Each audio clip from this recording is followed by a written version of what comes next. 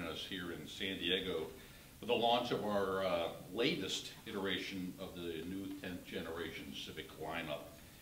You know, with each new variant that we launch, we're really upping the ante on Civic's sporty and its premium character.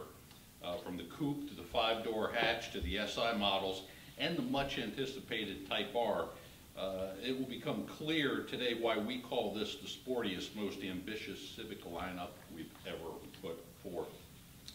Now, we're really coming off a busy 2015, the year of Honda as we called it, which included the launch of the HR-V, Pilot, a freshened 16 model Accord, and completely reimagined 10th generation Civic sedan. Now, as we close out the year, we closed out the year last year with an all-time sales record for the Honda brand and also for American Honda. And that included a third straight year of retail sales leadership for 4 core segments that we compete in. That's the Accord, the Civic, the CR-V, and the Odyssey. And you may be sitting there wondering, you know, why do we keep beating the drum emphasizing retail sales? You know, but the fact is, we believe that consumers, you know, they vote with their pocketbook, they vote with their hard-earned money, and it's also the best measure of market success. And Honda led all comers last year in 4 of the 5 major product segments. So that was compact and mid-sized cars, SUVs and minivans, leaving only pickups. Moreover, for a 4th straight year, and for 8 of the past 9 years, CR-V claimed the title of America's best-selling SUV.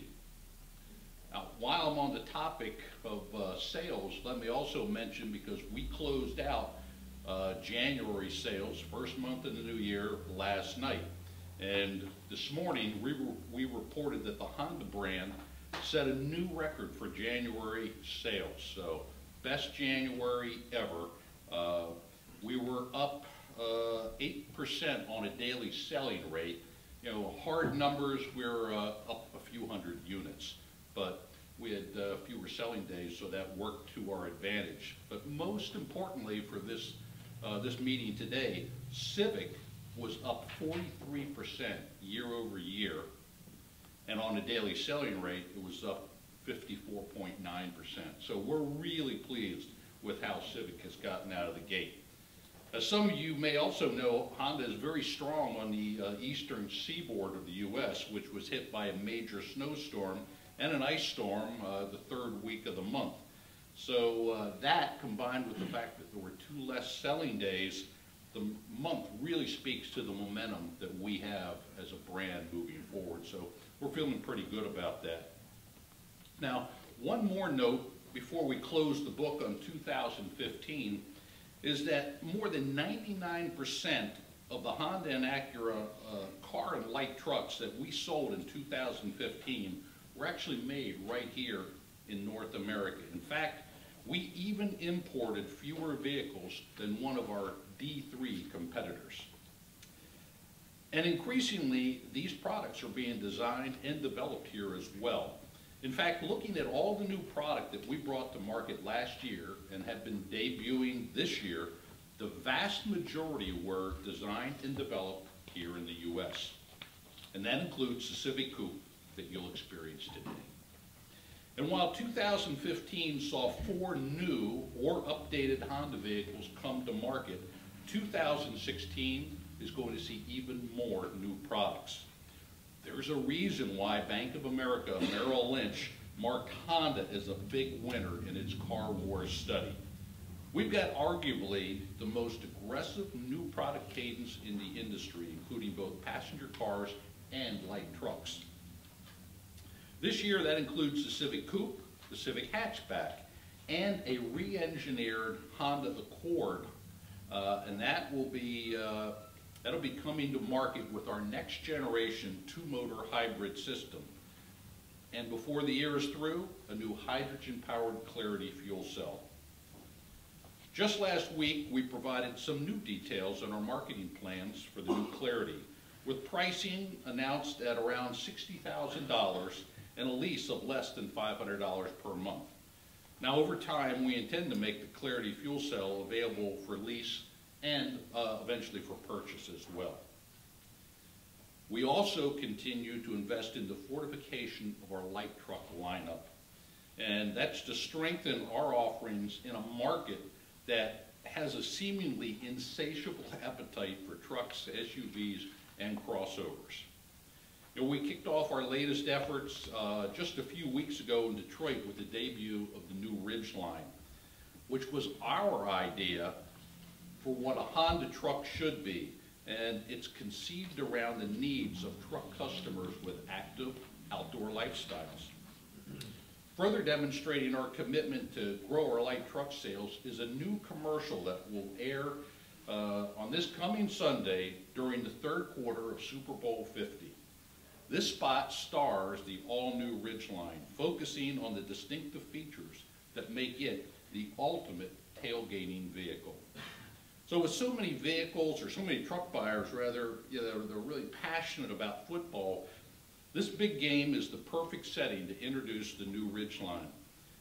But then again, this is the Super Bowl. So we created what we think is a really fun story about how a man and his Ridgeline lead a flock of followers.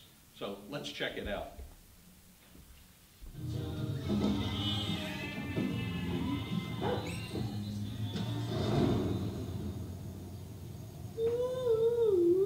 Each morning I get up, I die a little. Can't barely stand on my feet. Take a look at yourself, look in the mirror and cry. What you doing? Yeah. I spent all my years believing you. I just can't help it. Spent all my years, but I just can't believe, Lord.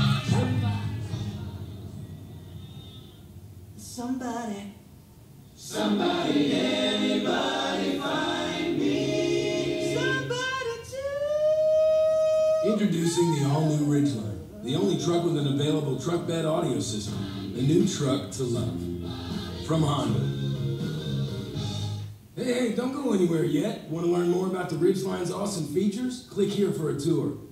Woof woof. Talking sheep, talking sheepdogs, hopefully you can't lose.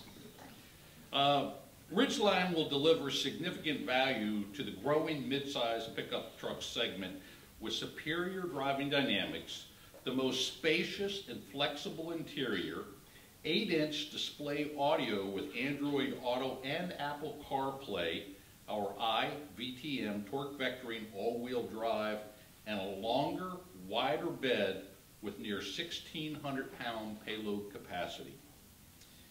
And Ridgeline also builds on the innovative legacy of the first generation's dual-action tailgate and in-bed storage trunk, which are still industry exclusives, with an all-new truck bed audio system. Now, you'll have the chance to check out this and experience all of this for yourself in the coming weeks.